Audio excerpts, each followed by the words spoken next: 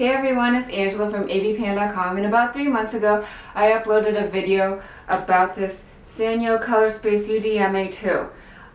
So like I said, it's been about 3 months and I had some time to play around with it, and I just wanted to give you my thoughts about it. There's some things that I really like about it and there's some things that I don't like about it.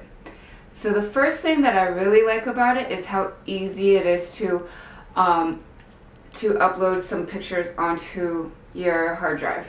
So I took this puppy to Iceland, San Diego, Hawaii, and it was just so easy. And it reads raw images.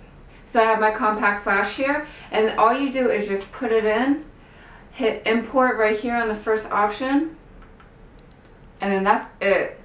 It's searching for it, and then I think you just have to confirm its import, and yep, you just have to confirm the import.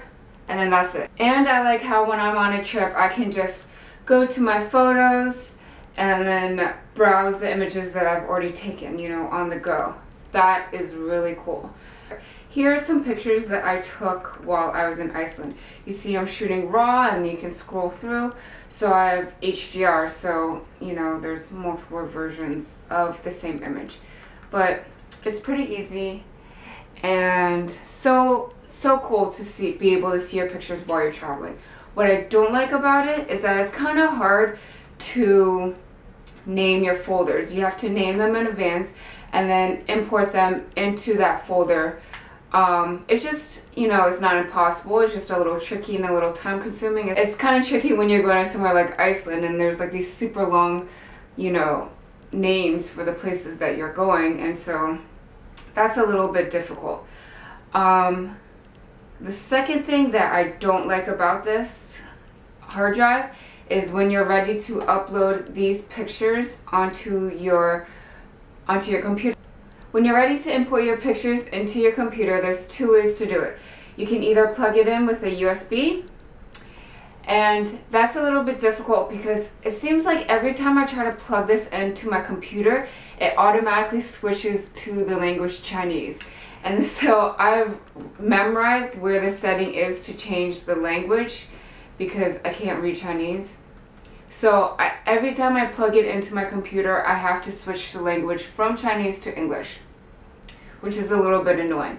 And then you have to, this is its own little like server, I guess. I'm not sure what it's called, but it has its own IP address. So you have to use your computer to find the IP address to find this.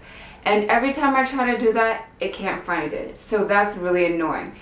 The other way to import your pictures is by Wi-Fi. And in the unboxing video, you saw this little Wi-Fi thing. So it connects to this side, and you just go like this. And then it has its own little Wi-Fi connecting thing that it connects to your computer.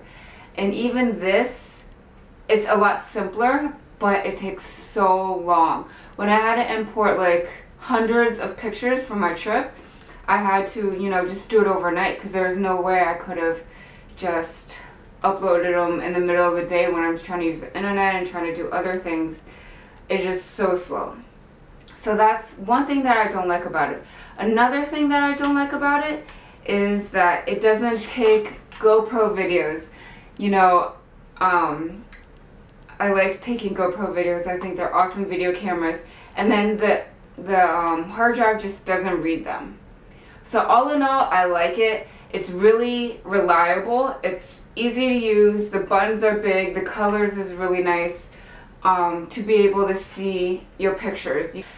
So that's just kind of my experience with it from now. It's just 3 months in, and I will use it and I will take it on all of my trips just because I know I can rely on it. It's so easy to import videos and pictures from my 5D Mark II, even in RAW files. So I will take it along with me, but I just wanted to give you my quick little review on the COLORSPACE UDMA. Thanks everyone. Subscribe if you like to see more videos like this, or if you have any suggestions of things that you would like to see or know about, any questions about anything, just let me know. Bye. So I have my, and I don't want to import it because I've already imported this Compact flash, I was just showing it to you as an example. So I don't want to just pull it out. I'm just going to pull it out.